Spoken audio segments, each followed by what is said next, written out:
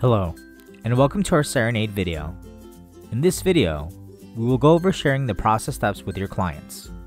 In doing so, your clients can have an overview of what has been done in a case as well as what is being worked on. If you are unfamiliar with how case process steps work, on the description of this video is a link taking you to a video for process steps. Let us log into the caseworker portal. From the home page, let us go into a case. From the case profile, let us go into the process steps area. In the process steps, you will now see what percentage of the process steps are done. This is calculated every time you complete a step.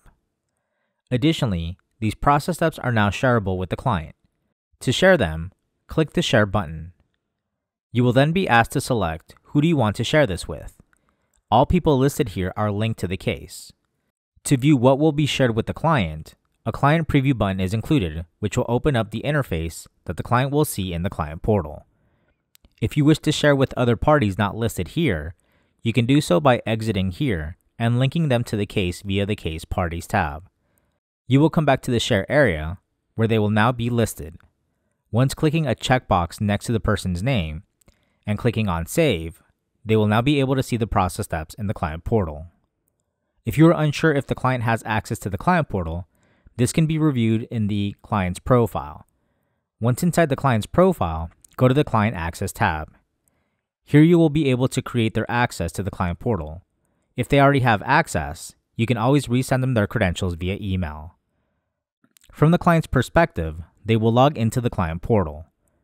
From the home page, they will see the cases they're involved in and see the percentage.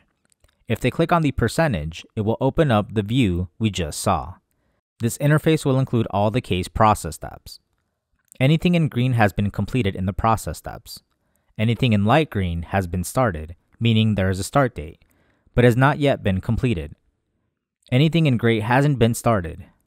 This sharing of process steps will give the client a complete overview of where you are in the case.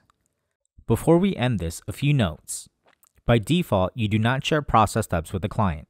You must share them as we just saw in the video.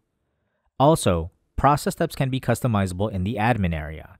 We recommend going into your admin tools and customizing your process steps, making the list as specific as you want it to be for the clients to see. Another link is included on this video showing you how to customize your case processes, which include customizing the process steps. This concludes our video on sharing process steps with the client.